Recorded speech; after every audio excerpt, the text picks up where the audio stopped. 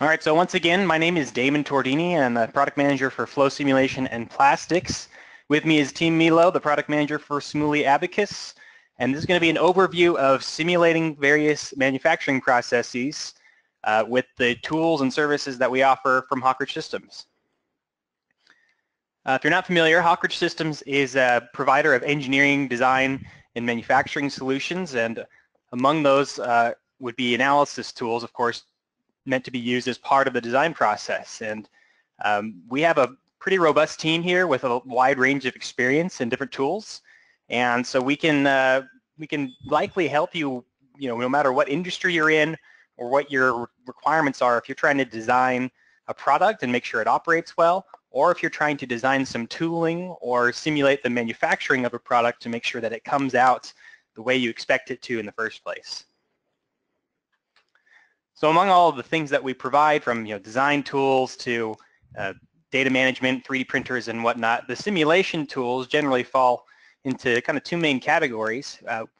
We sell and support the full line of SOLIDWORKS analysis tools, so that would be SOLIDWORKS simulation, flow simulation, plastics, different kinds of stress analysis, as well as what we call SIMULIA Abaqus, which is a dedicated sort of high-end analysts tool, which could do some very complex multi-physics problems, extreme deformation, and some other capabilities that Tim is going to talk about. So, like I said, we've got pretty wide range of experience, and we're going to try to give you an overview of which tools can do which types of problems, where the sort of boundary is, where the cutoff is, and we got a good amount of experience in different processes from different types of companies where we think we can recommend the best way to go or the best workflow for whatever you're looking to accomplish. We have a lot of experience training users of all types to use these tools as well, whether you've got a lot of experience in FEA from your school background or previous job, or if you really have never used simulation at all and you just kind of used to designing in SOLIDWORKS, we can make sure that you're doing things in the most efficient way possible. You're using sort of the most integrated solution, and so that's one of the benefits of working with us, is that we're kind of a one-stop shop. You won't have to reach out to different companies because you're trying to make, just because you're trying to make different softwares work together. And we can provide everything from support to training to mentoring for all these products. So again, we're going to be talking about most of what you see on the screen here: SOLIDWORKS simulation, SOLIDWORKS flow simulation in plastics, and SIMULIA Abaqus. We're going to start with more of a structural approach to a manufacturing problem. And so in a lot of these cases, whether you're designing a product or trying to predict how it will be manufactured and design the tooling, there's probably a process you go through to sort of ramp up your knowledge and obviously nail down the aspects of the design more clearly. And we go through our own process, of course, when we're trying to help you guys do the same thing, whether we're trying to get you the skills you need to run a particular type of analysis. Of course, we provide everything from blogs and videos on our website to technical support, training classes, and even full-on analysis consulting.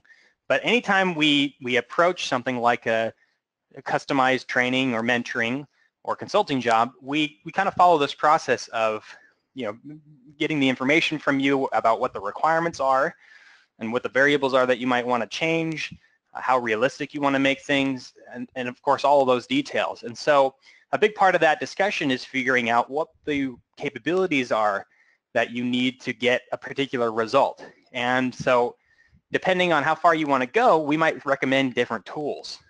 And so even in the same process, even in the same manufacturing or design process, you might want to use different tools depending on what stage you're at, even if you're talking solely about analysis. So one example of that would be a cold work beam, where maybe you've got like a C channel as what we've got here, where you want to simulate the manufacturing process of that beam, and then maybe also what happens when you load it after it's been manufactured. So as you probably are aware, simulating permanent deformation, like forming a piece of metal into its final shape from a flat, or loading it in that situation, that's a pretty advanced type of analysis, and it's something beyond what just a basic static stress analysis can do, which many of you may have used in the past. And so at a minimum, if you wanted to approach this type of a manufacturing problem, and most likely any type of manufacturing problem, because it involves permanent deformation to a material, you're likely going to, at a minimum, need what we call a nonlinear study, which is part of SOLIDWORKS Simulation Premium. That's the sort of top-end SOLIDWORKS simulation package if we're talking about FEA tools. So the nonlinear stress analysis allows you to put in the material models, the contact definition that you would need for any kind of a manufacturing problem like this, and it also has the contact detection abilities beyond just a simple static study that you would need. But even the nonlinear study is going to have some limitations. So let's try to see how far we could get with SOLIDWORKS simulation. So I'm going to pop open SOLIDWORKS here. And here's a simple model that we whipped up of sort of the forming process. If I go sort of back to the default version of this, basically what we've got is a die and sort of a base block and just a flat piece of metal that we've modeled up between them. So obviously I want to bring this die down, and that's going to help me form that C channel as, of course, the two parts press the metal plate into the shape between them. So I would, of course, turn on the SOLIDWORKS simulation add-in to do that. But as you probably imagine, this is a very complex type of analysis, which could take a long time to run and would require some pretty particular inputs, things like the right material model. And as far as SOLIDWORKS simulation goes, the nonlinear solver, the nonlinear version of the Cosmos solver to be specific, it can do a lot for what it is, but it does have some limitations. And one of the issues with the Cosmos solver is that sometimes if there is buckling, especially buckling in a contact problem like this, can be difficult for the solver to get over. And also the solve times can be challenging if it's a much more detailed mesh. So if I wanted to simulate this full beam, for example, at the right level of mesh detail to really see what's happening in those bends, it's going to take a while to solve. So most of the time what we recommend is using what we call 2D approach. We can do something called 2D simplification to simplify the problem greatly and make it much more practical to run and much faster. And so we would go create a new study, specifically a nonlinear study, and use this 2D simplification option. So that's what I've done here. If you take a look, basically I've created another configuration of this model where I cut it in half, and that way it'll solve much faster as well, because we're going to take advantage of symmetry. And the 2D aspect of the simulation will make it solve much more quickly. And it'll also remove a lot of the questions of, what type of mesh elements should I use, shells versus solids or things like that, which can be a big part of the setup process.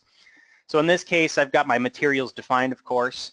One of the nice things about SOLIDWORKS is the built-in library. So I've got things like 316 stainless steel sheet defined already in the database with the right plasticity model. And you can see here I've also got my contacts defined. So that's the no penetration contact between the different parts in purple there. So of course that's going to give me the right kind of forces between the parts as this base moves down, which has also been specified here. You can see there's a fixture, or in this case it's a reference geometry restraint that's going to just move it downwards about 1.5 inches. And that's the distance in this case, the vertical distance there to form that beam. And so if I were to mesh this, in this case you can see that one of the benefits of the 2D simplification is you can have really detailed mesh even in something like the beam here where I'm looking at the cross section of it, and it'll still run in a reasonable amount of time. So this particular one ran in, I think, about 3 to 4 minutes here. Looks like it did, and of course it would do all its calculation steps that are necessary to see what the stress and strain and displacement are at all these different stages as the die is moving down, and of course we'd be left with an animation, and as well as all the numerical results about what's happening during this process. So we can see there, of course, the channel mostly gets formed at the beginning there, and then as you would expect, stresses are developed over time. which of course will be beyond the yield stress in this case, which means it's going to be permanently formed into that shape. And one thing you might want to do in SOLIDWORKS simulation, probably the limit of what you could get out of this, is figuring out if the metal is going to be formed like you expect it to, and if it's going to break. So one thing you could do is to look at a strain plot and just make sure that you're not exceeding the maximum strain of the material. In this case, this steel has a maximum strain of like 4.5%, so we would just take a quick look as we're animating and make sure that we're not exceeding that, which in this case, we might be in one spot. So maybe we'd need to adjust the material that we're going to use, or or the thickness of the plate, or some of the other aspects of the design here. And if you want, there is a way to view this as if it was a full 3D model as well. But again, it's only going to kind of visually draw the results down as if it looked like the original 3D model. This is still a 2D simplification. So obviously, we're talking about a few limitations to what we can get out of this type of analysis, right? We had to go with a 2D simplification to get a reasonable solve time. We really can only simulate the forming process and not subsequently, putting the load on the real 3D shape to see what those manufacturing stresses do. And also something you should be aware of is that there are some problems where the Cosmos solver in SOLIDWORKS simulation has more difficulty getting the resolution that you want and the solve time that you want versus something like SIMULIA Abaqus. So this is where I'm going to pass it over to my counterpart, Tim Milo, who's going to let us take a look at how you would do the same type of problem and how much further you could go if you're using SIMULIA Abaqus to do the manufacturing process that we just looked at and the subsequent loading. Yeah, thanks for the introduction, Damon. Hello, everyone. I'm Tim Milo. I handle the Abaqus product and our analysis consulting team. And I want to go through some of the areas where SIMULIA has kind of a strong point in these analyses where we go through forming and self-contact. You can see in the example in the center of the screen with the collapsing tower that we've got a lot of areas where we have quite a bit of deformation and self-contact as that buckling occurs, and a pretty nice match to the physical test on the right for that energy barrier. And we have a few different types of multi-physics we can get at with SIMULIA Abaqus. On the far left, we have an example of a cell phone, which we can see the cracks running in the glass through a process of reducing the shear stress, which is part of having a few different failure criteria built into the material models. And then last, just want to touch on, we have some ways to represent fluids in these in the collapsing water bottle that you see in the middle, and the tire example on the right. It's used across quite a few different energy industries, and I think the main takeaway here is that a pretty robust contact algorithm with a big variety of material models makes it something that is highly customizable to your application. So you do see specialists get very deep into the physics across all of these industries.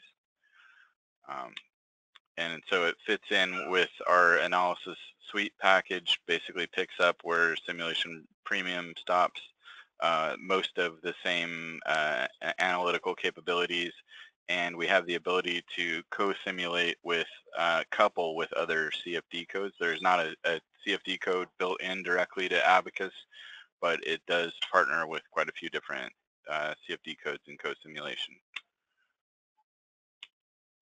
So I'm going to get into setting up the same basic problem that Damon went through, and I'll touch quickly on a few of these different options in terms of pulling the geometry in, what some of our material options are for setup, and where when we choose our study type, we have some choices there that kind of dictate the type of results that we can get at. Here's the beam forming. In this one, I show just half of the beam so you can see the fixture and the beam as it forms. And the key result that we're after here is we want to compare what happens if we consider the cold work or if we do not consider the cold work.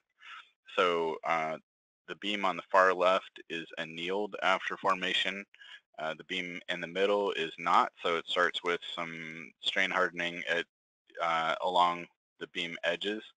And you can see there's a bit of a different response where if your priority is to get the maximum load, typically you'll have a peak displacement at a peak load, and you can take some fraction of that as your design load for, say, for earthquake resistance.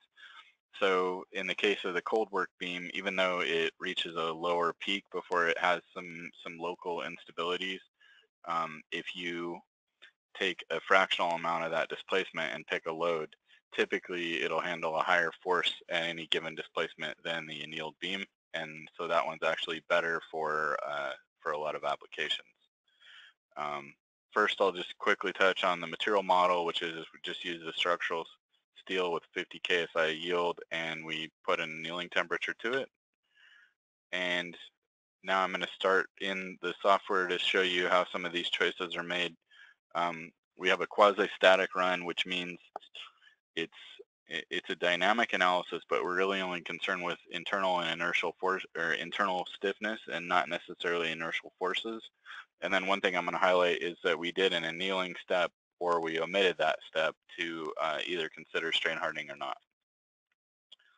So now I'm going to pull up the CAD model and go through the workflow of pulling that into Abaqus. So you can see on the left, I've got the same sort of basic beam setup that Damon covered. On the right, we have our Abaqus interface. Our models are organized in trees. So as we look at the model tree, we start with parts, work down through material properties and everything else. So I'm going to bring this into Abaqus using the associative interface. So we set a temp directory and we pull that over. And now that we have the CAD in Abaqus, you can see we have the same assembly, same part names, and then those are called instances when they're used in the assembly. So I've gone through some of the steps to set this up ahead of time, and so what I want to show you now is the way that the components are meshed. Typically, we'll use sort of a coarse hex mesh on the pieces that aren't key to the analysis, and a much finer mesh on the plate. So the parts are considered are discrete rigid parts, which means that they don't add much computational time to the analysis, but they are simply meshed so that we can capture their surface. We also have several distinct steps through the analysis, which is kind of a unique thing to Abaqus versus some of the other tools. So I have a step called form, remove, anneal, and settle. Now, if we go in to look at our boundary conditions throughout those steps, we have some things that are turned on and turned off throughout. Basically, what we're going to do is we're going to move the backing plate in for that first forming step, and then we're going to pull away the fixture in a second step. The anneal step, all that does is set the temperature to reset the stress state, and last we have a settling step where we're going to import it to the bend test analysis. So first I'll go over into the formation results and just show you what that looks like if we animate that. We have some options. We can hide different parts of this as we show it, and I can color these by separate parts, as well as hide the mesh so we get a cleaner picture of what the key pieces of interest look like. So I'm going to go ahead and hide the anvil and the base and just leave the plate so we can sort of see how that gets formed. So the key here is at the end of the analysis, the plastic strain is removed. So if I go to the very beginning, there's no strain on the part. And as we work through this analysis, we get some higher concentrations of strain, and then it's in yield. So that's our start point for the loading tests that I go on to do in the displaced beam. So you'll notice here I just have a flat plate. One of the things that we do is we go into the load condition and we read the results from the forming state. The loads for this are pretty simple. I import it and then I displace it to the right 10 or 12 inches, something like that. So if we come in and look at this result, we start in the initial condition from the end of the other analysis where we're looking at the cold work model here, and we just drive that until it gets some pretty severe distortion and local buckling. This is the one that had a lower capacity, so basically started to buckle sooner. And if we plot, we can track any of the that type of data side by side. So here I'm going to plot what the reaction force versus displacement looks like, and that's kind of how we arrive at the difference between the two. Is we can just go in and mine those type of results. They both, are pretty severely distorted, but it just happens earlier with the cold worked beam at a higher load sooner. Which, if you're measuring to a narrow allowed displacement, that's an ideal situation for a beam like that.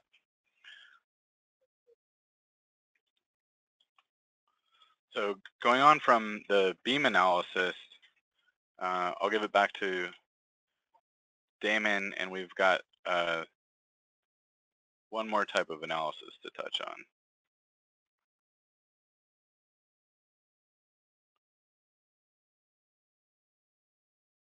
Yeah, thanks, Tim. So yeah, just to sum up where we were, basically we looked at how SOLIDWORKS simulation could more or less just predict what sort of the plastic strains were in the channel after we formed it, but SIMULIA Abaqus can take us much further than that, looking at different annealing processes, what the sort of residual stresses are in the material, and then once we load it, how that affects things like buckling or the amount of load that, the peak load that it can handle.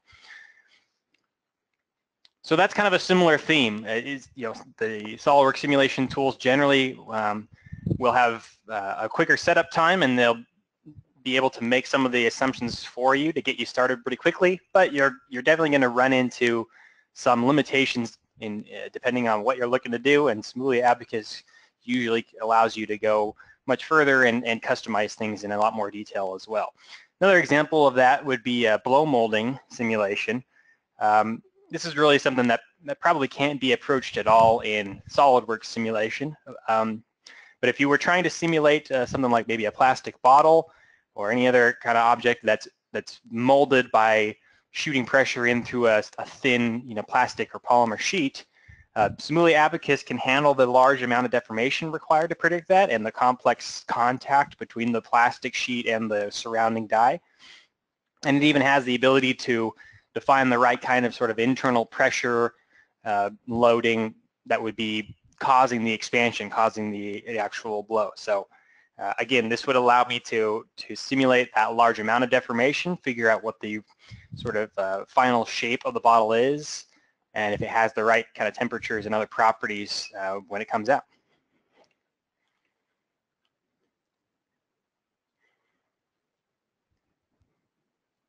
And you can see right there, by the way, that that animation is showing this same simulation being done not in the SIMULIA Abaqus desktop program, but in something called 3D Experience, which is sort of the online cloud-based alternative to the same technology.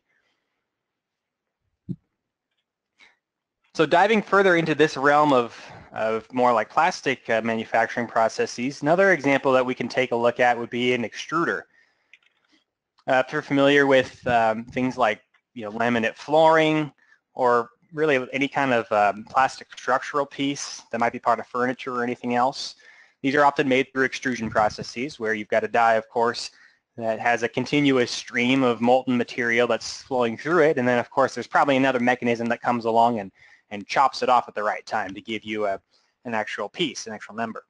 So this would be another case where we can get you part of the way with SOLIDWORKS analysis tools, and specifically in this case we're talking about SOLIDWORKS flow simulation. This was for a customer whose primary concern was trying to make sure that the molten material was coming out of the die at the right temperature, and based on that they could you know, predict that it's going to cool properly and allow them to cut it at the right time. But a big part of that, the question when they were designing this tooling was, you know, what kind of a cooling setup do we need? Do we need cooling lines, or what should the kind of gap spacing between you know, sort of the inner die itself need to be, so that we get the right thickness of the material and all of that type of thing. This is for like PVC pipe, actually not flooring. So with SOLIDWORKS flow simulation, we can predict, first of all, we can simulate a non-Newtonian fluid, which is what most molten plastics are, molten polymers. So we can simulate those, and we can predict the flow rate and the velocities in the fluid, the temperatures in the fluid, the shear stress, which again may be important depending on how the material cools. And so while, you know, when we use SOLIDWORKS flow simulation, because it's kind of this general purpose tool that's got some useful capabilities in all industries, we can get at least a good chunk of the data that we would need to make this kind of an estimate. Just so you're aware, there are some add-on modules for SOLIDWORKS flow simulation, although in this particular case they wouldn't be necessary. And so this customer ended up using the software, as you can see there on the right, to confirm that the die temperatures were as they expected, and that, of course, the velocity vectors of the molten plastic were correct as they were coming out. And while you could go a little bit further than this with SIMULIA Abaqus and potentially simulate sort of the extruded material coming out itself, Abaqus really would not be able to give you the complex kind of thermodynamic behavior and fluid behavior of what the molten plastic is doing inside the die like this. So this is kind of an area of specialty for flow simulation, especially compared to how easy this tool is to use. And obviously you can get all the results you would want, like the streamlines and cut plots and surface plots, and very intuitive for most, you know, SOLIDWORKS users to pick up.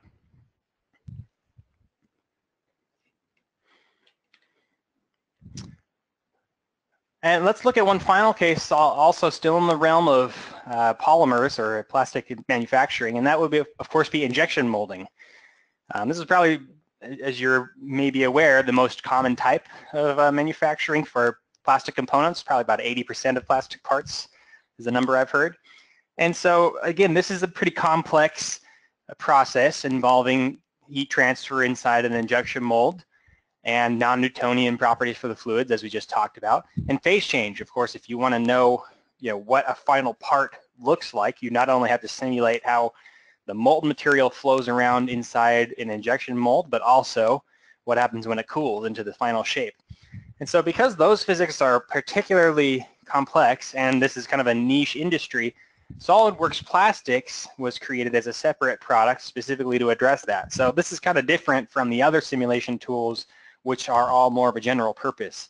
This is very specific. It's meant for one type of process only, but it simulates all aspects of that process. It simulates the fill of an injection mold, filling up the cavities and rudder system, the packing of that mold, which basically helps reduce the amount of shrinkage, and then of course the subsequent cooling and potential warpage, so that when the part comes out of the mold, you have a good estimate of what the deformed shape is going to be and whether it's still in spec. And this, of course, can help us predict all sorts of defects along the way, things like weld lines or other visible marks, short shots, in other words, if the mold will even fill in the first place. And on top of that, the warp shape and the residual stresses inside the material, which, just like the formed sheet channel that we talked about earlier, can affect the results of a subsequent loading. So again, this is a separate license that can be purchased and added into SOLIDWORKS. And like most of the other simulation tools, there are some different packages to choose from. In this case, SOLIDWORKS Plastics Standard is kind of the basic fill analysis, and it goes up from there. So let's take a quick look at an example of a plastic part that's going to get filled, where we might want to estimate, first of all, if it can be filled on a typical machine, and if there are going to be any issues with deformation or any other kind of defects when we make that part. So let's close down that file and switch over here to my iPhone case. This is a little bit of an outdated iPhone cover, but some of us are old school. I happen to like this version. So just like the other analysis tools, you of course need to start with some geometry, in this case solid geometry if you're talking about SOLIDWORKS plastics. And again, we would go turn on the relevant add-in. So we'll click the SOLIDWORKS plastics button, and basically what this entails is creating a mesh, just like most of the other tools that we talk about, defining what type of polymer you want to inject, where it's going to get injected, in other words, where the gate or runner system is in the mold, and then of course simulating the fill and pack process. There is a wizard-like interface that can take you through a lot of those steps, which can speed up the process quite a bit. Again, especially for those of you that may not be as familiar with the injection molding process. And so there are a lot of kind of built-in assumptions, again, that you won't have to tweak if you want to assume sort of a baseline sort of worst case scenario for whether or not your part will fill. If you have a lot of expertise in mold design or running a molding machine, you can go in and tweak all of those properties, you know, the temperature, the flow rate, the material properties, the temperature of the mold, etc. But for this example, let's just take a quick look at whether or not this part will fill. And so of course what we would do to determine that is first create a mesh for the part, which I've already done here. This is what we call a solid mesh, even though the part is very thin. And the benefit there, of course, is being able to simulate more realistically what the mesh looks like and the molten plastic looks like on the insides of the cavity. And we have some special types of elements that are very thin which help us do that. So this mesh would be set up through sort of a wizard-like interface. And then again, the other basic steps mainly consist of picking your material, which we can choose from a polymer database. You can see here that in the database we've got about 115 or so different categories of polymers, most of them thermoplastics, but also thermoset materials like silicone rubber or epoxies. And these are real manufacturer grade plastics as well. There's about 5,000 of them, and you can even sort them by company. So if you know that you're using, for example, a BASF material, there, in this case, there are a few hundred of them. And of course, this database allows you to edit those properties or add your own materials from scratch with all the relevant information like the viscosity and PVT curves and everything else that determines what that phase change looks like when your plastic cools into a solid part. So in this case, we're just going to assume that this is a generic ABS plastic case. We've got the material applied there, and really the only other thing we need to worry about is where the gate is. Where are we going to actually inject the molten plastic into the cavity? And there are different ways to represent the gate. You can either just kind of pick a location, or if we want to, we can simulate the flow inside the gate itself if we choose to model some of that in. And that would help us predict things like gate freeze-off, you know, whether or not the material cools too rapidly inside the gate, and maybe, you know, how much waste material we're going to have, how much of it has solidified. So if I were to run this part of the analysis, just the flow in this case, which is simulating how long it takes to fill up that cavity, I can go look at those results and get everything from a simple animation, which I can view kind of on the surfaces of the model, or even in a sort of a cross-section like this. This tells me, of course, how long that the part will take to fill, in this case about half a second. And I can also get an immediate feedback of whether or not this part can be filled and what pressure it will take to fill it. In this case, it's going to require almost 200 megapascals to fill that part. largely because of how thin it is and the material that's been selected. And everything from weld line locations, in this case kind of right after the melt flows around that hole or around the camera lens, potential air trap locations, shear stress or shear rate, which can predict potential surface finish issues in the part. All of these are useful for predicting whether or not there's going to be some sort of visible defect when the part comes out. And so primarily what is often of interest from those types of results, assuming you don't have weld line issues or that those have been resolved, is what is the actual shape of the part and what are the dimensions of the part once that molding process is finished. Depending on what kind of material we're talking about, in many cases it can be difficult to design a mold with the right type of cooling system to keep the mold at the correct temperature so that you don't get warpage. And that's one of the main things as far as what is difficult to predict in the real world. It's one of the main things that SOLIDWORKS plastics can help with. And so you can see in this example, once we take all of the shear stress and temperature data that was calculated that I just showed you and plug that into the final stage of the simulation, which is called the warpage calculation in SOLIDWORKS plastics, we can estimate what that final shape is. That, of course, on the left there is an exaggerated shape so that we can see more clearly where the deformation happens. In this case, it's telling me that there might be about 1/4 of a millimeter of shrink. So again, we can figure out if that's not within spec, what kind of changes could we make? Should we add a cooling line? Do we need to change the design of the part itself? Do we need to change the runner layout and how many parts we inject at the same time? So again, we're predicting the initial properties of the part just from the manufacturing process. But similarly to what Tim showed earlier with the C channel, that data can also help us do a more realistic loading analysis.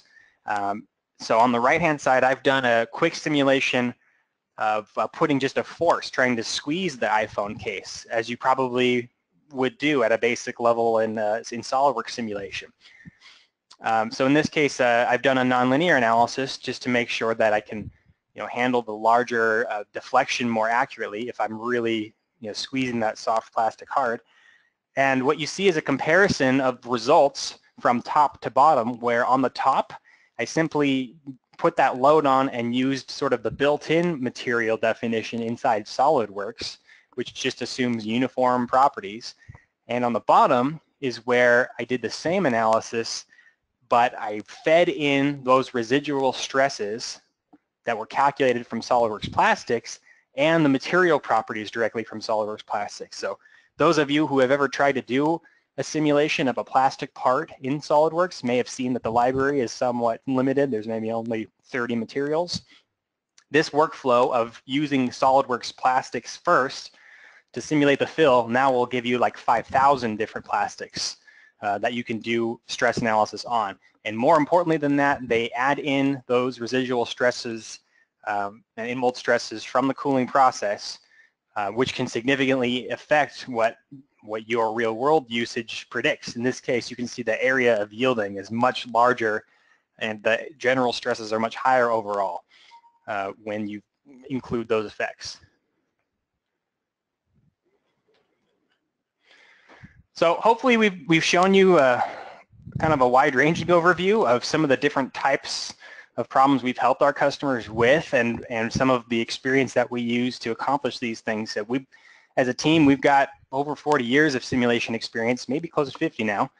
And part of the reason why we feel that we're effective is that we've learned a lot by working with our large number of customers. We've got over 1,000 customers who use different kinds of analysis tools, everything from FEA and dynamic analysis to flow simulation or plastics. We, as you may have heard earlier, we do consulting analysis projects as well. So several dozen per year. And again, that allows us to sort of get more familiar with very niche industries or specific applications where we can recommend to you what we've seen in the past or what typical assumptions are to get a good conclusion and make the right kind of design choices. So we encourage you to keep track of the content that we put out throughout the year, such as webinars like this, and educate yourself, and then reach out to us if you are interested in going further. And again, we've got lots of examples from the service department that we are happy to talk to you about, and if you're curious as to whether we can help, with your specific application too. So in summary, reach out to us and let us know what you're interested in doing, and if it's a simple, anything from a simple stress analysis to a very complex multi-step manufacturing and loading scenario, we likely have some information to help you out and get you on the right path. This concludes the webinar activity for Simulation Month, so if you've been logging in every week, we appreciate it, and of course, we'll continue to host various webinars throughout the rest of the year, typically on Wednesday, so keep out an eye on the Hawk Reach Systems events page for that. Also, if you would like, you can go to the HRS events page and download what we call the Simulation Buyer's Guide as well, which is kind of a text overview of a lot of what we've talked about in this webinar and previous ones. With that, thank you for your time, and if there's any questions, we'll try to follow those up before we conclude. Otherwise, everybody have a good Memorial Day weekend.